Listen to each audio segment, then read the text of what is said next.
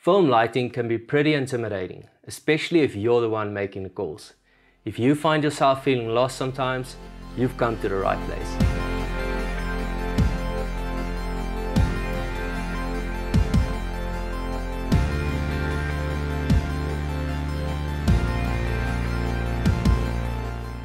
What's up Alpha Universe, Jacques here with another exciting tutorial. This video is the second of a 5-part series with an emphasis on advanced filmmaking and how to take your video work to the next level. So far I've covered the cinematic elements in filmmaking, and in this video we'll take a look at lighting. Now I'm not going to discuss every single lighting technique in the book.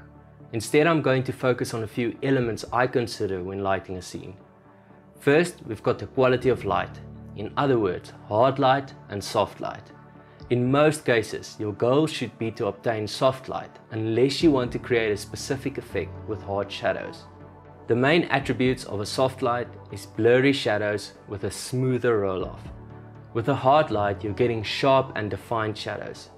Before I discuss how soft light is achieved, it's important to note that in essence, diffusing your light doesn't guarantee softer shadows, although the way you diffuse might. Let me explain. Here we've got a light source without diffusion, and as you can see the shadows are sharp and defined. In other words, hard light. One would think that if I add a layer of diffusion to the light and bring down the brightness, I would get softer shadows.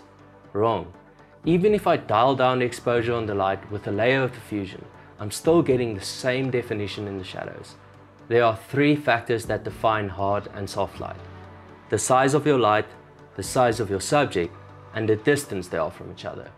In this example, we start with a small light source and a good distance away from our subject. Ignoring the harshness of the light without diffusion, it's the shadows that give it away. As long as your light source is smaller than your subject, you'll get hard and defined shadows. When adding a softbox to your light, it's not necessarily the layer of diffusion that gives you a softer light, but the fact that the softbox enlarges your light. If your light is too far from your subject, you will still get hard shadows. Consider the sun. Even though it's the biggest light source one can ask for, the sheer distance makes it tiny in relation to the earth, which is why you get hard shadows on a sunny day.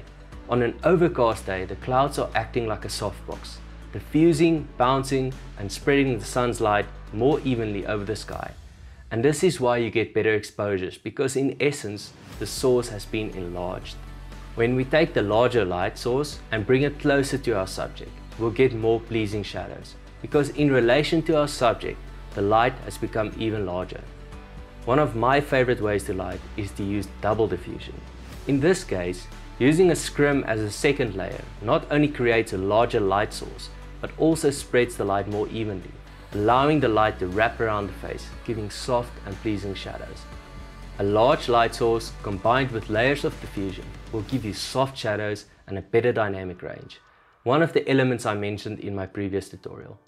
When you compare the 3, it's evident that in most cases, soft light will be the winner.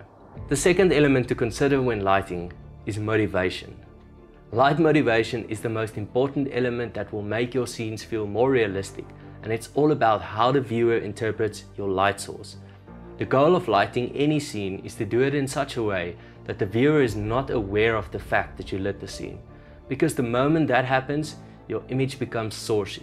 Sourcey light screams out to your audience that you're using a light source not natural to the scene, and lighting motivation rests on a premise of using existing light in the scene, light that makes sense to the viewer, and then motivating it with your light source in a way that the viewer will think your light is coming from the existing source. Before you light your scene, you have to ask yourself, where is the light already coming from naturally, before doing anything?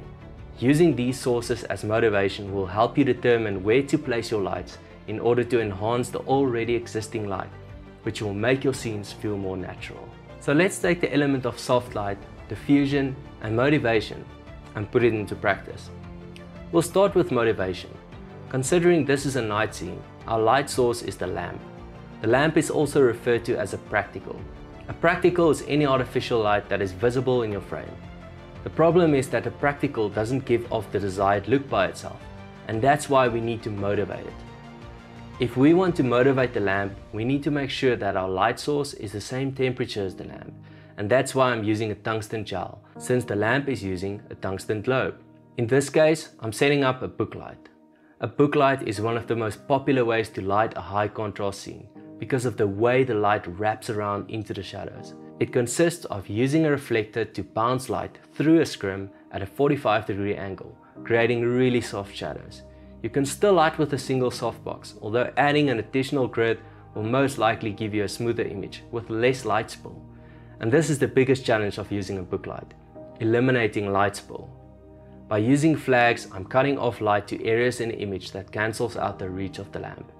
As I move it over, you can clearly see the difference it makes. A booklight usually requires about 2 to 3 flags, more often at least one large one. Looking at the before and after, you can see how the light is motivating the lamp, but still retaining the natural reach of the lamp. Next, I'll add an extra light source coming from the outside to emulate moonlight or perhaps a street lamp. I'm putting on a blue gel to create some color contrast. By using different temperature lights, you're adding more depth to your scenes. Color contrast is one of the best ways to make your scenes feel more dynamic, but more about this later. First, let's add some haze. Using a hazer for indoor scenes can add serious production value to your projects, and lately, I don't even want to shoot a scene without one. Haze accentuates your light beams and adds depth to your scenes, making your footage look less digital. If you look at the before and after, you can clearly see how the haze motivates the light coming from the lamp and gives an overall softer image with less distractions. The trick is to know how much haze to use and to make sure it's spread evenly throughout the room, allowing it to settle for a bit, and then making sure nothing can get out. To add some more color contrast to the image, I'm emulating a television screen. My Godox R1 has a TV feature that changes exposure every few seconds. But being such a small light means I have to enlarge it about the size of a TV to give off natural shadows, and a softbox does the job here. The moment you go in for a close-up angle, you can bring your entire booklight closer, and dialing down the intensity will give you even more pleasing roll-off in the shadows on the face. Looking back, you can see how combining a few elements will make your scenes feel more realistic. First, we motivated the light from the lamp with a soft light. With some color contrast and added haze, the scene feels more realistic without drawing attention to the lights. So if you want to improve your lighting game, you have to ask yourself, how will I improve the quality of light? How can I motivate the light in scene, whether it's coming from a natural source or from practicals? Lastly, I want to talk about backlighting. Backlighting is excessively used in cinema and commercials because of the amazing depth you get and the way it separates your subjects from the background. With backlighting, you can take a relatively boring scene and transform it into something interesting. Whether you use the sun as your source or if you're motivating an alternative source, backlighting is bound to improve the look and feel of your films. And I always consider this with model placement. It doesn't mean that every shot has to be backlit, but it sure adds a lot of cinematic value.